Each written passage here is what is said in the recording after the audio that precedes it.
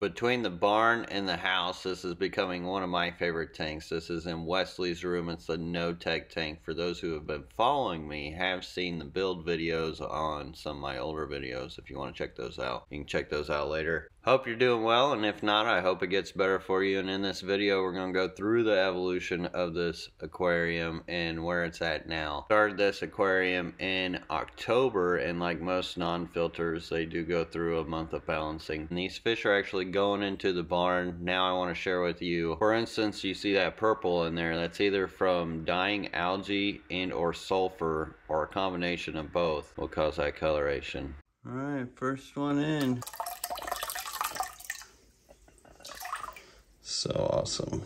These will really brighten up in this no light, no tech tank. What it looks like with these goldfish, this is when I first added them. This one fish was being a bit goofy, so I did lose a few to internal parasites, but I'll be talking about that more in this video. Let's check it out and see what it looks like now. All right, well, here it is. Quick update. Come on, focus camera. We've got the Goldfish Gold Lazer tank. Looks like there's a goldfish battle over some food. Gold Lazer's all down there getting a chew off of some food. Only scraped the algae on this twice. It's never had a water change. Old school then. I have pulled a lot of guppy grass out though. It's actually a QT tank for quite some time. It's a 55-gallon. Absolutely beautiful, simple tank. I didn't have anything on it, no lights, no filter, nothing. It was just completely ambient light from the sun, and it did great. It was growing. I could still have it that way, but I did end up putting a light on it here, because when you get light on goldfish and you see where it's moved up front, so when they come up to the front, goldfish are really apt to coming up to meet and greet you. So with this up here, it just makes them goldfish pop like crazy. But you can see I've got a little algae on the back, little on the front, not much. It has stayed pretty clear for the most part with these guys. I can get this scraped off. We'll look at it. When it gets dark, it looks cool too. So it kind of has its different phases as the time and light shifts and shades. It's really neat. But let me clean the front of it and we'll wait till the sun goes down. I do have this side of the tank painted here. Just kind of give it that extra little look. Also so the closet light doesn't shine directly onto it at night. You see no filters, no lines.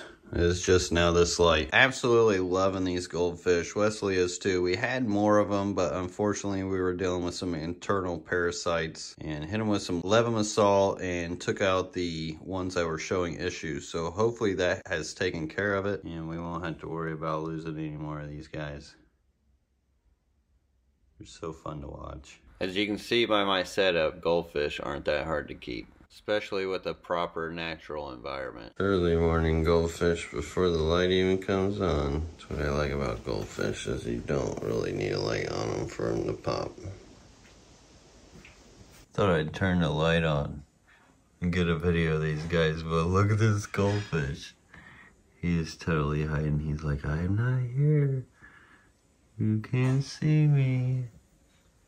You can't see me. I wonder if I'll feed him. It'll come out. There you can see at night what it looks like. I was trying to catch it at the right time, but I didn't get a chance to. I wanted to get this video edited for you. But man, at night, the gold lasers, this is the difference. Look how gold they are. You saw in the day they were more brownish. The gold is definitely on. How beautiful. My favorite thing about this tank is feeding it. But I don't know if those goldfish will wake up for food. Let's find out. Good old trusty tetracolor tropical granules. Well, at least maybe the gold lasers will get fattened up from these midnight snacks. Goldfish don't figure them out. But boy, they do not like to be woken up. Oh, I think he figured it out. You can see here on the guppy grass where bits of it have been nibbled off. A lot of it had been bitten back. The biomass was big enough that it bounced back, and you can see a lot of new growth on it as well. So the goldfish aren't able to keep up with it. Now they're finding the food. Wake up for that. That one that was hiding in the plant, see, he's gone. He's down there munching. He's like, oh, food? He's about it.